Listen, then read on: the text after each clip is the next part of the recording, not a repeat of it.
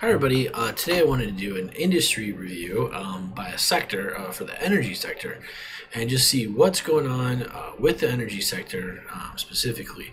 So technology sector is the number one sector invested in and then healthcare and then energy. So you can see here in this graph that basically healthcare and energy are the similar. Real estate is number three, financials is number four and five and so on. So but you can see that basically energy is a very important sector, and one of the main reasons this past year is because if you look at the charts for the full chart and you look at it for 1 year performance, the energy sector has been basically the sector to be involved in. So in terms of money to be made, energy, you can see 45% for ExxonMobil increase in price. Is quite a big chunk of increase. So what I did is I took the ETF listings for the top companies for energy here, and it's the number third or second really for assets under management, and you can take a look at all of them right here. So the top one, it happens to be the XLE Spider Fund, and it has by far the most assets under management. And then the second one is the VDE, Vanguard, and so on. So you can take a look at any one of these to take a look.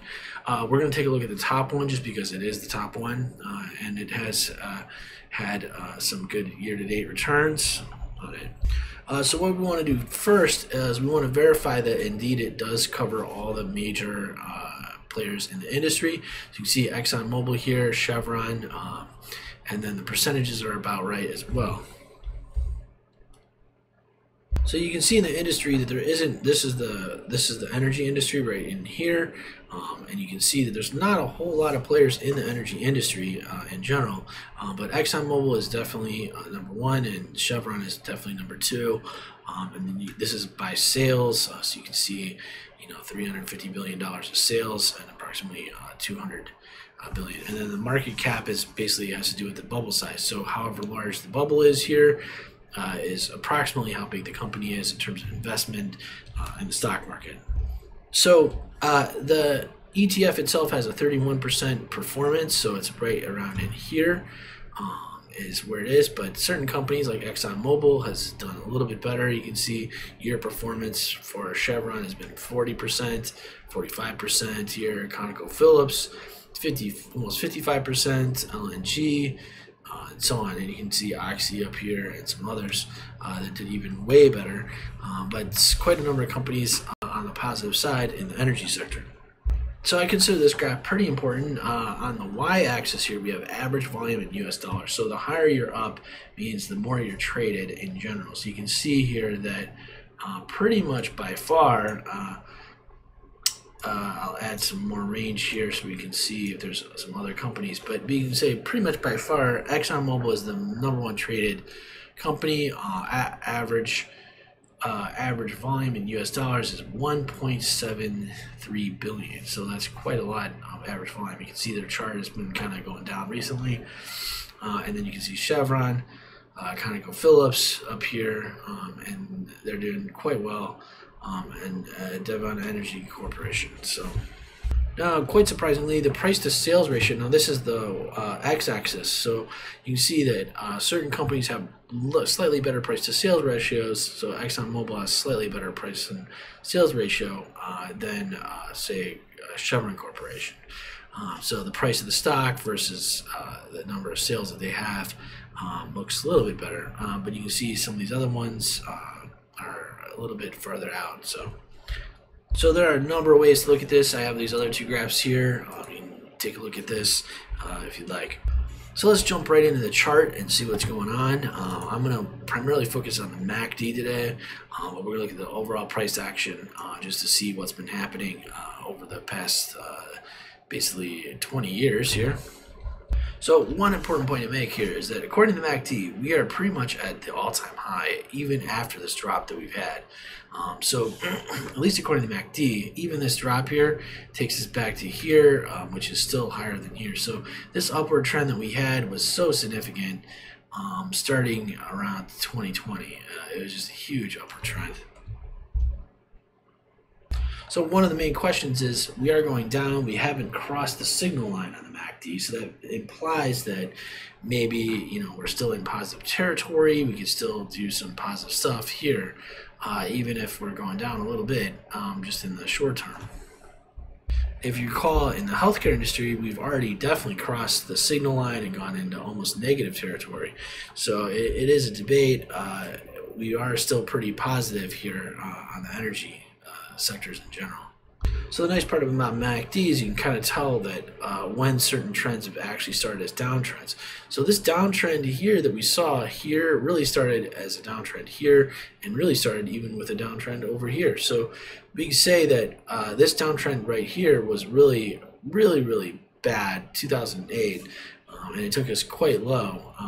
And a lot of people are comparing the current recession that we're having now to 2008. So if it is anything like 2008, we can kind of start to estimate where we're going to be based on the 2008 drop. But really, we did see another pretty big drop in 2014. Not a lot of people talk about that. Another big drop in 2018. And then finally, the biggest drop down in 2020. When the prices got just to be negative or positive and no one was sure what the price of oil was, they were pretty much paying you to take oil. So if you take the price times the volume, you end up with what's called the Elder Force Index, and that's what we're looking at right here. So you can see that back in 2008, that downward trend that we saw there was far worse than what we're seeing right now. Whether or not we get to this level is an important statement, right? So if we get to maybe even half that level, where could we potentially be on the price graph up here is a big question. So the interesting thing is it is a little bit more clear to see like where this price is going, whether it be up or down. You can kind of say that we're going to know pretty certain by next year sometime, probably April, May of next year should tell us a lot more by then. Anyway, I don't like it when people say these kind of things like April, May, wait till then. But you can kind of see here that you can see a general trend where the average true range, this is kind of a measure of the volatility. It definitely was increasing way before the crash here of 2008. So you can see that it was definitely increasing. And here we see if there is another major crash, we know that the volatility would probably keep increasing. It's a good sign to see this volatility kind of dropping a little bit. It's still going up significantly, which is a bad sign. So that could warn us of a potential downfall. This is kind of a graph that I use called a volume oscillator pretty often. It's just measurement between 8 and 16 intervals. And I have a moving average of 16 behind this so I can kind of see where the moving average is. So typically when the volume is higher, that's a good time to trade. So whether or not you think the price is going up or down, when the volume is on this positive side of this, it's usually a good sign. And when it's significantly positive, that's a very good sign. Problem right now is that the volume is decreasing in the energy market. So that's a big question, whether or not that's just decreasing for the ETF itself. We'd have to look at maybe ExxonMobil and some other Chevron and see precisely what's happening with theirs. I could load up Exxon here, XOM. We could see what's been going on with them really quick on the same volume chart. And it looks like, yes, they too have been dropping on a monthly volume. You can see that's been dropping quite a bit, and you can see the volume in there. So not only has the volume been dropping in the ETF, it's also been dropping in the regular sector as well. So that's kind of a bad sign. Usually higher volume means the prices are going to be more accurate. So whether this price is accurate up here, there's low volume on this. So it's kind of a question. Now looking at the money flow, which is just basically price times volume and then kind of summing that up. Money flow basically has been pretty stable. You can see it's a kind of zero. It's actually been a little bit positive. From here on, it kind of went positive, but it was quite negative just because of all this negativity down here So it is a little bit of a debate. What's going on with the money flow right now? It looks like it's starting to head back down, but it's overall the main money flow into the market was basically back here. You can see 2004 and so on. So the Elder Force Index is one of my favorite ones to look at. Again, I'd take a careful look at this. You can kind of compare peaks and valleys over the years and see what's been going on, so you can compare like what we're seeing now to other times. But I definitely recommend looking at this one if you have a chance to do so. So keep in mind, no matter what anyone says, the MACD is quite high here, and the price is quite high, relatively speaking. I mean, we've seen a lot of kind of up and downs in the energy market, but we are still quite high in terms of price. So this is some other indicators you might want to take a look at. Stochastic. There's even this thing called the Arun. I really like the Arun just because it tells us some ideas of when the market was trending up. So you see some trending up period from 2013, 2014, and then some trending down period in here. Maybe trending up in this area, and then kind of mixed areas in here.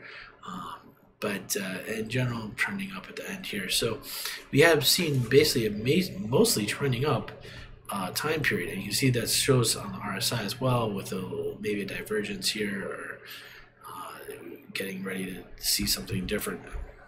So one thing that I would be very concerned about in general is looking at the ATR and the volatility. So if you look at this little blue line here, I drew it about 13 points.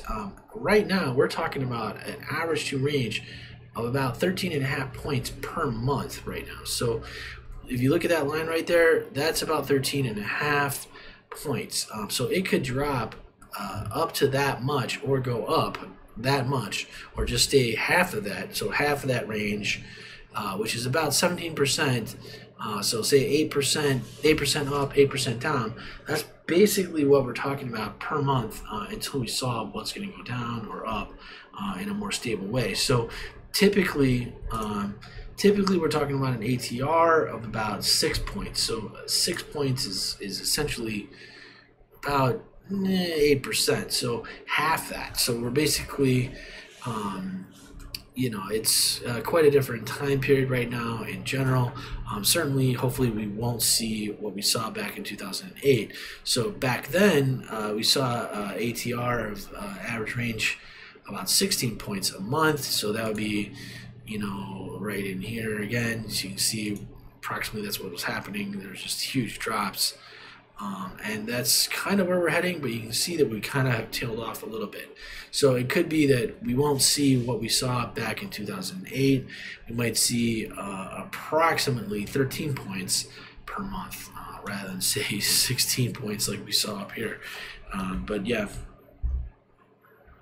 So keep in mind, there are a lot of ways to study the market. And looking at the energy sector, we looked at the main ETF here.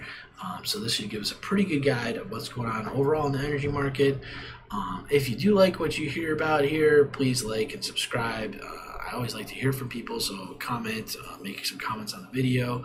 Tell me which indicators you're interested in, or what kind of details I'd like to hear more about. I'll be glad to try to talk with you about it. It's always fun talking with people about what they think is going on in the market.